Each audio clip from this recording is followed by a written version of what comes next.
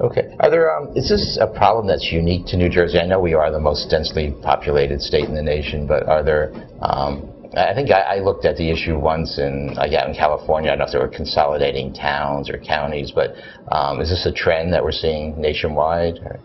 Everybody has a very different setup. Some are more county government. Per population, I think that we're not too much out of the realm, but certainly the 566 municipalities is something that is right here in New Jersey, and the structure doesn't work. Yeah.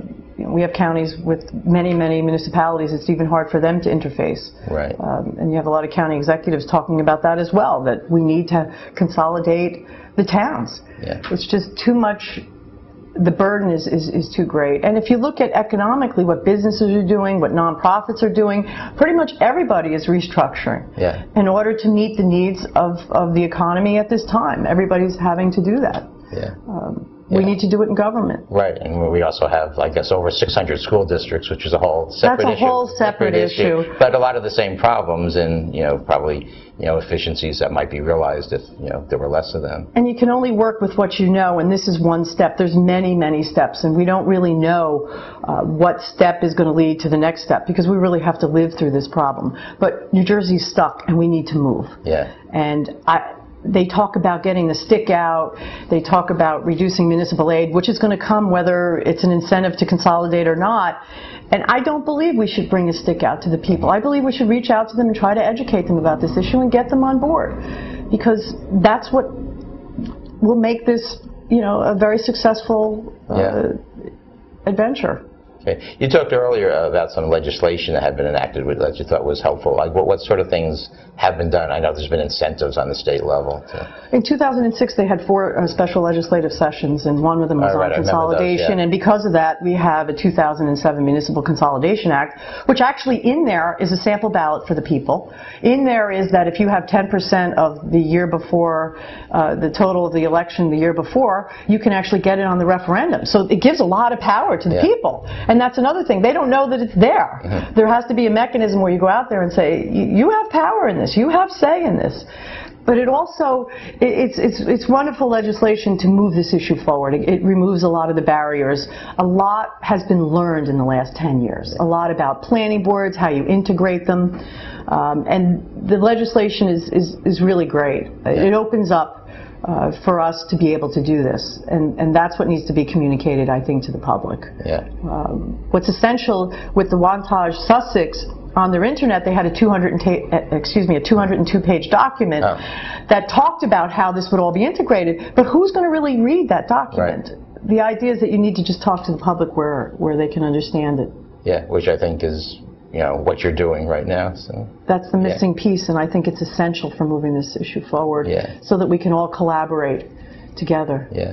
Let me ask you, one of the other negatives about having so many different municipal governments, school boards, which I know is a separate issue. It's been raised from time to time, the issue of corruption, and we're a state that's known as, being a corrupt state, whether we're the most corrupt in the nation or not. You can argue back and forth, but I've read articles or books where they suggest that, we have so many different levels of government, elected officials. It just provides more opportunity for corruption. Is that part of the equation too, from what you see? I don't know, but we have the Tea Partiers out there that want less government, and this obviously reduces government, and that's, I think, is essential for reducing what you're just talking about. Right. There's less people.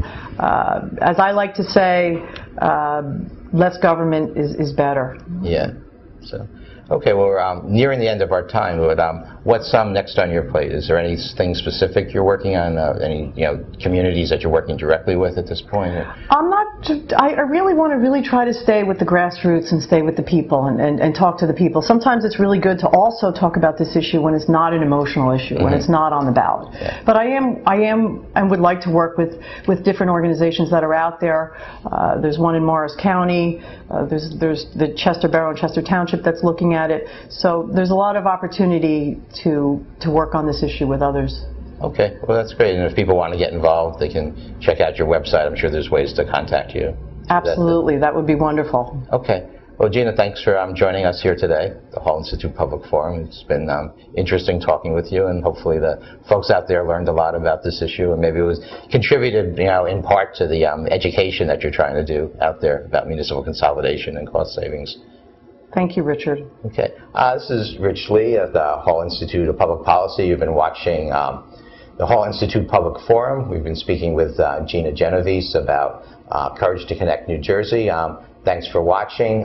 We don't have a show next week. We're going to skip a Thursday, but 2 weeks from now we'll be back with Holly Gilroy from the Women's Political Caucus in New Jersey. It's Women's History Month, so we're going to be talking about some of the historical achievements of women in New Jersey, and also some of the current things that are going on with women in leadership positions. We have quite a few women in leadership positions, kind of something new for New Jersey. So that will be 2 weeks from today on March the 4th, same time, 10:30. Thanks for joining us, and we'll see you next time.